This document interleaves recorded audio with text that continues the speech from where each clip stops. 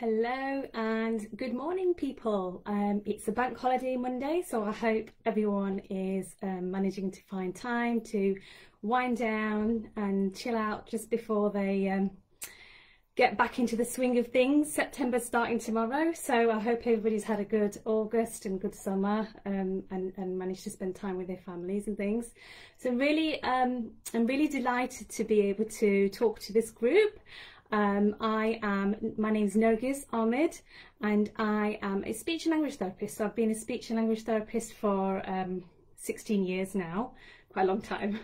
And I'm a paediatric speech and language therapist, so I work mainly with children. And I've worked in the NHS for 15 of those years, and I think at the beginning of this year, it was just before lockdown, I left the NHS to do private speech and language therapy for families. And I'm based here in Nottingham, but I do therapy online as well. So I've got like clients from like all over the world actually, and all over the UK. So it's really great. I'm really passionate about my job, and I've been doing a lot more kind of online stuff and online work this summer, just because I know that a lot of parents have been off at home with their children. So I wanted to share some of my knowledge of speech and language therapy with you guys as parents and practitioners, to support children who aren't talking, because it's such a huge topic. And if you're watching today, and if you watch it on replay, please feel free to say hi, because I'll be looking on the comments.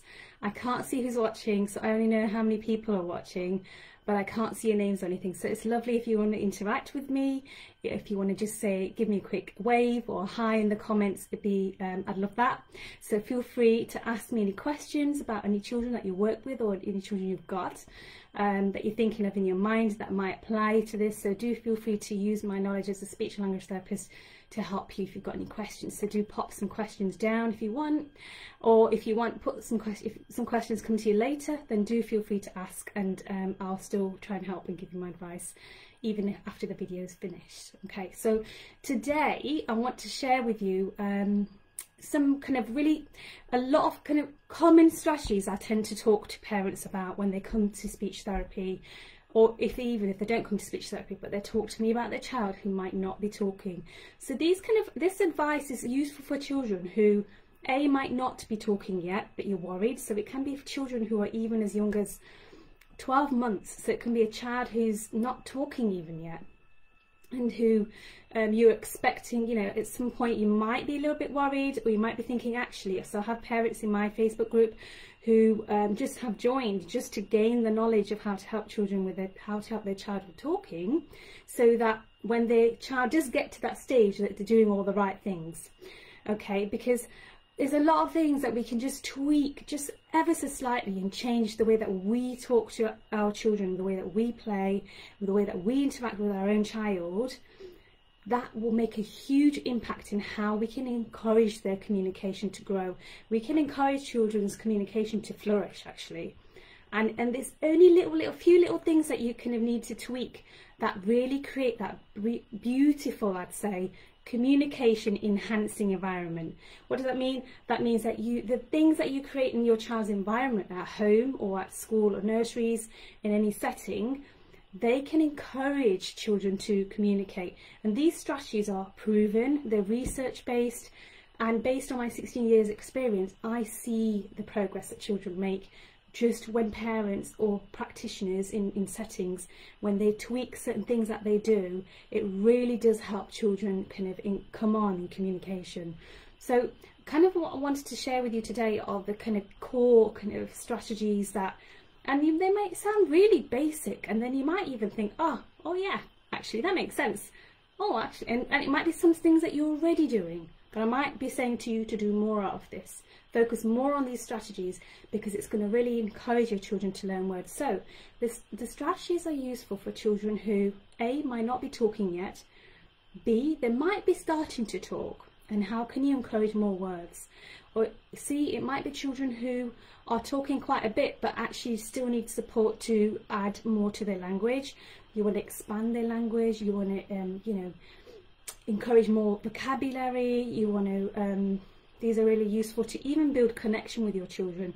And they're also useful for children who sometimes stammer, so children who are stuttering.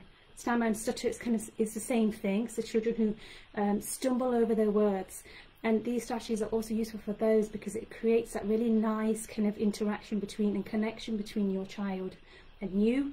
And it creates that kind of comfortable kind of talking environment, and it does really encourage, that's the whole thing, it encourages your child to communicate without putting direct pressure on. Okay, so let me get started then.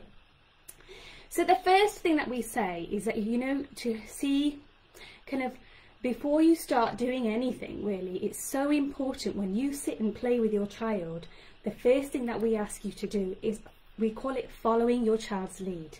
Okay, what does that mean? That means that sometimes parents come, sometimes, contradicting myself, sometimes when parents come to me into clinic, okay, and a lot of the work that a speech and language therapist does is watching how a child or a member of school staff or nursery staff is with that child. So we watch your interaction and how you play, how you talk to your child, and I love this part of my job, okay, because this is something that I am an expert at, but I really like doing this. I really like watching how you are with your child, and essentially speech therapists coach you into changing that interaction and play with your child so that I can encourage you to do the right things. Okay, so one of the things, the first thing that we talk about with you and your child is follow their lead. Okay, so with this is when you sit down and play with your child, do you end up directing their play and saying to them, come on, let's do this, let's play with this, let's say you've got a train set and your child's got the trains and they're doing something with that, but then you might say, all right, let's fix them together and let's put these people in and let's try and do this, and you're actually directing their play, you're directing what's going on. And often this gets in the way and it puts a barrier for our children when we're trying to encourage language. It has got a direct impact on them learning language, because what happens is that with you directing, it kind of puts them in their little bit of a retreat. Okay, so our children end up retreating and letting you take the lead, or some might not. You have some strong and headstrong children and strong-willed children who might not let you lead, and they're still determined to take the control in play. But actually what we say is let them take the control in play. Let you follow what your child is doing, watch what they are doing. So this really makes you kind of just sit back for a few seconds, few minutes, and really look and tune into what your child actually does with toys.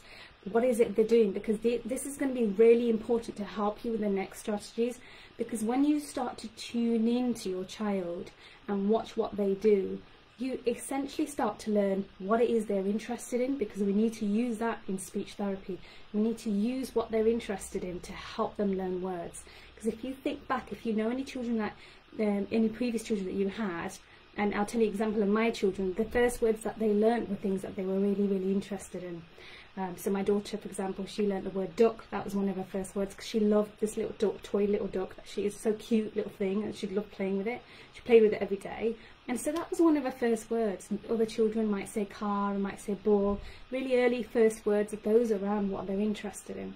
So by following your child's lead, what you're starting to do is you're starting to tune into what they like. You're starting to look at what they do with the toy. You know, do they put it on the track and make it go round? Do they like posting balls in a down a chute? Do they like feeding Teddy? Do they just bang things together and they don't do any pretend play? Does your child like gear more towards things like sensory toys? Is your child not even interested in toys and they like pots and pans and banging those? And it's really you just tuning into your child. The next thing what I want you to do when you're tuned in and you've stopped directing your child's play and you're watching what they're into, is that you are going to start, we want you to comment on what this child is doing. Okay, so you start talking to the child when you're joining their play about what they're doing. Okay, so you're saying to them, wow, you've got the train. So you're starting to comment on what they're doing. And the reason why this strategy is so important is because, like I said, children learn language to what they're interested in. So it's vital that what you talk about is what your child is doing, because children need to hear the language to what their action is and what's in front of their face. Children need to hear those words, and you are their teacher. And I say it so much now, is I want you to teach your child to talk and communicate. You are the teacher, okay? And it's so important what comes out of your mouth, because what they say is, what you say is essentially what they're hearing, okay? And what they're picking up their language from parents often. First people that our children learn language from tend to be the ones who they spend most time with, and that will be the parents or carers. Okay, so what you say and what comes out of your mouth is so essential. So it's really important you get this right. So when you watched what your child is doing, you then start to talk about what it is that they're doing, and you're telling your child. Remember, if you're teaching, you need to be telling your child.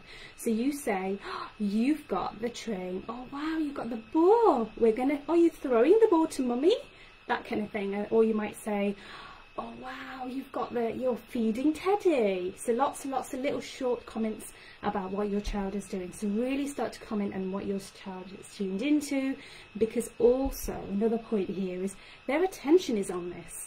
Okay, their attention is on something that they're into. They might not necessarily look at you, they might not necessarily give you a lot back, but it's important that you are supplying that language into their brain as they are focused on something that they're really into. If you start talking about something out the window and you say, oh, look out there, da, da, da, their attention isn't over there. So they're very, very less likely to learn about what you're talking about if they're not into it. Okay, if they're not looking at it, they're not focused on it, then there's almost no point even talking about those things, because your child's less likely to pick up that language, and they're less likely to remember. They're much more likely to remember if you talk about what they are doing and what they are focusing on, what they're interested in. So this is such an important kind of strategy. Commenting is huge. We always talk about this. So yes, comment on their play. And it quite nicely leads into the third strategy that we talk about, and I go through this with my parents and through the coaching, okay? And the next thing is to reduce your language down, because often it's like, think about when if you want to learn a new language and you go to a foreign country, you don't know their language as much, you're not so proficient in that. It's a language you're not familiar with, or might be one that you're familiar with, but what helps you learn another language is when other people who are fluent in it slow down and use a little bits at a time. Because if they tell you in another language, or so for example, if I say, so let me just show you. So if I say in German, just picking this up from school, but if I say Papier, you're like, oh, Papier, paper. Yeah, okay. So I've reduced my language down, and I've now told you what something is. Okay. If you reduce your language down, your child is much more likely to catch what you said and remember what you said, because we know that that strategy works for us as adults when we want to learn something. So when we want to learn a number, you know, we break it down, don't we? When we want to learn somebody's address or any facts and figures that we want to memorize, it's so important that we break it down in chunks that we can remember. And so if you pitch your language down to your child's level, that's really what I would want you to do. So thinking about kind of a bit like Goldilocks and Three Bears, what I'd want you to do is pitch your language just right. So not too less, not always at single word level, okay? Maybe, and not too much. So not like, oh, come on, we're going to go outside. We're going to let's put our shoes and coat on. We're going to get the car keys, and then we're going to go outside. We're going to go to the park. We're going to get in the car. That's too much language. And I'd ask you to reduce it very, very, very, very, very right down. Okay, and I'd want you to say it in little chunks, and I'd want you to say, come on, we're going to go outside now, going outside. Depends what level of language your child's at. If your child is not talking, I'd probably want you to do lots and lots of single word stuff, but also I'd want you to use short sentences. Okay, so things like, oh, got a ball, oh, it's ball, oh, eating grapes. Very short sentences. If your child's language is a bit more, okay, maybe pitch it a bit, you can say a little bit more. So think about if they use two words together. So let's say your child says things like mummy gone, or want ball, or something like that. So if they're using two words together and they say things like, oh no, baby sleep, so let's say they talk like that, then I'd ask you to pitch your language just a little bit above that. So I'd ask you to say 3 words. So you can say, oh look, baby sleeping in the bed. So a little bit more, so 3 to 4 words. So, but the key thing here is to reduce your language down so that your child has got that opportunity to really, really, really remember what you said, and be able to recall it, okay? And they really need to learn these words. To teach them the language, we need to make it kind of appropriate for their age level, and not just the age level, whatever language level they're at. It's really, really important. And yeah, and then another thing I'd want you to do, so this is I'm gonna lead you on to the fourth strategy. Fourth strategy is, I say this so many times to my parents, is don't ask your child to say things. Because, well, if I've just told you that I need you to take the role as a teacher, then when we ask a question, that ends up being a role as a tester. Okay, we know that teachers do ask questions. We know that teaching, when you're learning something, you get an exam, you get some questions or a test. We don't need to do that with our child much. Only when they might go to an appointment with a professional like me, like a speech therapist, that's when I'm going to be asking the questions, and that's when you might want to know at certain points in kind of your child's life, kind of like what they know and how much they know. Do they understand these words? Do they not? Do they respond to these instructions? But actually, if you are going to take the role of the teacher, I don't want you to test. So I want to teach, not test. Testing is when you're asking your child, what's this? What's that? Oh, what's this? And you think that you know, all in goodwill, that you're showing something to your child and you're teaching them, but actually you're asking them to say, what's this? What is it? But your child doesn't know the word pen, yeah, or marker pen or something like that. But your child doesn't know the word pen. So what's the point in saying that? Why not turn it around and tell them what it is? It's a pen. Mommy's got a pen. Isn't that better? So I'd ask you as parents not to ask your children all the time, and don't ask them to say it as well. So again, don't tell him or her to say pen. Look, it's a pen. I'm telling you it's a pen, so I'm teaching you, and I now want you to say it. Pen, say pen. We don't ask children to repeat after us, unless maybe they have a diagnosis of autism. We're working on sentence scripting and things like that we might ask the child to repeat after us. But most of the strategies in speech therapy, we do take the pressure off your child by asking a question and saying to them, what is this, and say this. That's a direct demand on a child, and often it's not teaching them. It puts a pressure on them. It retreats. Children retreat. You maybe observe this, because often when parents do this, the child doesn't respond. They don't. And that's not why you're in it anyway. You're in it to help your child to learn, okay? We're in it to help them to learn. Take away those questions and really go in, and you can change a question. If you think, actually I've asked a question there, you can change it around very quickly. So often when I ask parents to come and join in their child's play, and they say, and they'll join in, and it kind of is quiet and it's a bit maybe uncomfortable, and thinking that they need to start a conversation with the child. And they might start saying, oh, what have you got there? And what are you doing? Oh, the question, see? If you've done that, you can quickly turn the question into an answer, all right? And tell them. You can turn it into a comment. So if you say, what are you doing? Oh, you're playing with the trains. You've got the trains.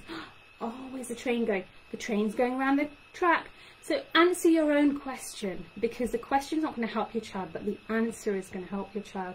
They're going to learn how to answer questions if you answer it. I'm not then saying ask questions and then answer them. What I'm saying is, if you have managed to ask questions, you can quickly turn that opportunity into a teaching opportunity and put a comment in instead and answer it, okay? And often it's interesting when I do this in speech therapy, because parents don't realise, and I still remember some parents that we've done this with, and they're like, oh, that was a question, I just asked a question, didn't I? Or I just asked a question there. And they're like, oh no. And sometimes in speech therapy, I record parents playing with their child, and we watch it back together as a bit of a feedback and say, well, what do you notice? And they'll be like, oh, I was asking questions, weren't I? Or sometimes they do, or sometimes they miss it. But it is a good one. It really is a good strategy. And a couple of parents on my Facebook group have said that they've stopped doing a lot of that, and now they're doing more commenting, and they've really noticed their children's language take off. So if your child is a bit delayed, this is going to be a really, really important one. If your child has more higher special needs, yeah, you know, they're not going to make maybe progress as quickly, but questioning is still going to be supportive for any child, no matter what language or communication difficulty they have. The questions just really do put pressure on our children, and speech therapy is all about indirect kind of signals that we send children, really comfortable messages, really positive messages, and lots of praise, and supportive, helping our children learn language and build about those kind of foundations to learning language. Okay, so another big thing, so this is point 5, is again, when we teach, a lot of us who are teaching children at home, a lot of teachers will know this, is repeat the things that you say. Okay, so repeating a concept. When we learn, we often need to repeat words so that or number. Let's say you're memorizing a number, you're going to repeat it, repeat. Keep this number in my head, keep saying it, keep saying it, keep saying it. And we need to do the same thing to help our children learn words. So if you repeat key words during the day, through the week, your child has got a much more better chance of picking up words. Rather than hearing a word once, they need to hear words lots and lots of times. And this is hugely kind of part of like lots of language programs. It's research, you know, they've got research on this, shows the success of this, just strategy of if you repeat things often enough, children will have, are much more likely going to be learning and developing their language skills and communicating skills in general. So let's say your child loves to play with, again, if you look back to all the other strategies I talked about, if you're following the lead, then you realise your child likes, for example, balloons and bubbles. Let's say they love those. You're going to be playing them every day because they love them. You're going to be saying them every day. So your child has got that chance, much more likely chance of being learning the words bubbles and balloons because they love them. You say them every day. You say them 5 times a day. The more you can get these words into your day, the better chance your child has of learning. So I know you might feel like, some parents are like, oh, I feel a bit like a robot, but actually, you know what, just put the words in as much as naturally as you can throughout your play. If your child likes, for example, animals, get a book on animals, get the animal toys. They might watch animals on TV. You might want to play animal role-playing games. Incorporate it into your day as much as possible in lots and lots of different ways, because then you are really consolidating that skill. You're really cementing those words into your child's brain, and your child has got much more better chance really of learning those words, and it's going to help. It really will. I'm telling you, it will. My last thing, I think there are so many strategies, right? I'd be happy to post. I've got a 10 speech therapy tips guide on a document I created, so I've got and I'll pop that link on if anybody wants to download it. You are absolutely welcome, it's free. So I put that together a few months ago.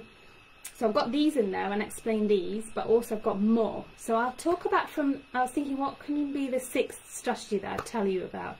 And if it's for children who aren't talking yet or are talking a little bit and you want to help them improve, and for children who might have autism, who might be non-verbal, I'm going to choose be visual. Okay, so be as visual as possible for your children who are going to be learning language. Meaning, if you're going to say pen, show them pen. Okay, if you're going to say drink, show them drink or mug or cup. You need to show your child what you say. By being visual, by showing something and saying it, your child, and I always say this, people will hear me all the time saying this, your child's getting 2 messages into the brain. Okay, they're twice as more likely now to be learning words. Why? Because they are hearing that you said cup, and they are now seeing, the brain is seeing the word cup. They're making that correlation between the word and the object. The brain's getting 2 bits of information. It's being fed twice. Okay, so they're doubly kind of likely to remember the word, to remember what you said, to follow that instruction. Is so important for children who have problems with receptive language difficulties. Meaning, what does receptive language difficulty mean? Children who struggle with understanding. So children who might struggle to follow instructions, children who don't respond to instructions consistently, children who struggle to understand the environment, the world, those children. It's really a useful technique and a strategy that we talk about is being visual, so showing your child. And there's lots of different ways in showing your child. You can show your child the real object. Oh, I didn't have these prepared, but you can show your child, I think I had a picture here. So you can show your child the real object, that's one thing. You can show your child a photograph of the object. So you can say, oh, look, cutting, paper. So you can show them what you mean. So let's do some cutting, and you want to show them. And then you can also show them through your own action. You can use hand signals, you can use signing. We promote Makaton signing, not BSL or anything else like that. That's for children who have hearing impairment, complete, like profound, moderate to profound hearing impairment. For children with language delays or children who have English as a second language, this is really good as well, is signing is really, really good. And there's lots of research to show with sign language, when you say drink, going to eat, things like that, support, again, remember, it's that visual and what they're hearing, so it's that making that connection. And often if there's sign, there's research to show that the language part of the brain is activated when you do a gesture or when they watch somebody's doing a gesture with signing. So it actually helps them children to learn language. And often when I say show visuals, it doesn't replace the words that you're saying. It doesn't replace speech. You don't just say, you don't say nothing and just show them. You say cutting. We're going to do cutting. So you always speak and show what you want your child to learn. Another way you can do it is, I'm just improvising now. Didn't prepare this. Oh, here's some old ones. These are symbols, okay? But you can do your own. Some of them are rubbed off a bit, but you can, if you say to your child, if you haven't got your picture to hand and you haven't got anything with you, but you've got a whiteboard and marker because you're teaching your child some stuff at home, then you can easily just like draw and say, right, we're going home now. And I'm rubbish at drawing, guys, but so what? Doesn't matter. So we're going home. So you can do that, or if you're out and about, I'm using my scarf so bad. So let's say you're at the park, right? And then you might want to go. Here's another example. So let's say I'm at the park and we're going to do some swing, just to swing. Okay. Here's a good one. So park's finished. We're going home. So you can, but be visual. I'm just saying it just helps support the language that you want your child to learn. It helps them to understand what you're telling them to do. It helps them to follow that instruction. It just gives them that much better opportunity of learning language. So I think that's my 6th tip for you guys. There are loads more, okay, but these are the core ones that I tend to talk about with most, like say 90%, maybe higher, of clients that I work with, people that I might talk to if they want general advice for the child who's not talking, who's talking less. These are the ones that I talk about with you, and these are the things that you can change today with your child at home and start to tweak and start to change and watch. Normally, you won't see an instant change, but you might, yeah, I've seen it sometimes, but often you need to give your child, when you're changing these kind of ways in the way that you are interacting with your child, when you are using new strategies with your children, here's another really, really important point I want to make, is do give it time and be patient, okay? So give it time. It's almost like you're sowing the seeds, and you need to give it time for these flowers to grow, for these plants to grow from these seeds that you sowed. Because when you plant a seed, it takes a bit of time, doesn't it? We need to nurture it, we need to water it, it needs sun, it needs light. By doing the strategies regularly, every day, consistently, every day, but not stressing over it, not showing anxiety, but just doing it naturally through play, doing it naturally when you go out, using these, changing the way that you talk, and really following your child's lead, reducing your language, repeat, and really showing an interest in your child in this way, then you will see the fruits of your labour start to take effect, and normally it can be kind of within weeks, it can be within a couple of months, it might take a little bit longer, but it's about being patient, giving it time, but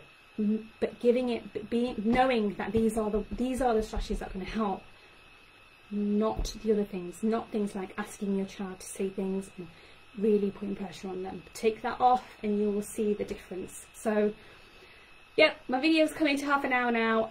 I thank you guys for watching. I've got some people who said thank you in the comments, and if you've got any questions for your children, do pop them in now or later on. I'll be happy to answer them.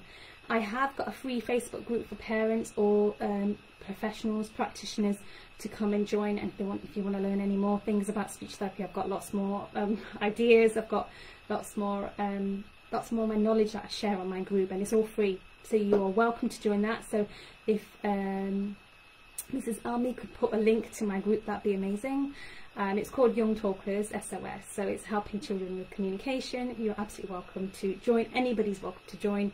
It's to help you learn, and it's free. I want to just share my knowledge with you. So I hope that people have taken away some good stuff from my video today. And yeah, if you've got any questions, do ask me. Feel free to message me, and do join my group. And I'll also give you the download as well that you're welcome to have and keep. But yeah, good luck with your children. If anybody has got any children that are struggling with talking, or knows anybody in the family that's struggling with talking, please do feel free to give them the advice that I've talked with you today. So thank you for having me, and take care. Assalamu alaikum for those who are watching, and yeah, thanks for having me. Bye.